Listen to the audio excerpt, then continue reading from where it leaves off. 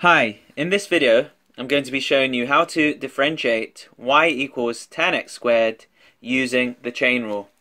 Now firstly I'm going to say that this is equal to u squared, where u is equal to tan x. If this is the case, then dy over du is going to be equal to 2u, which is 2 tan x. Okay? Now if u is tan x, then du over dx is going to be equal to sec x squared. Alright?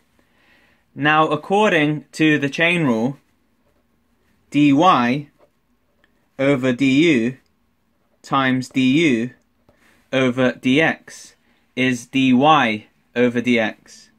And this is equal to 2 tan x times sec x squared, okay? Which is dy over dx.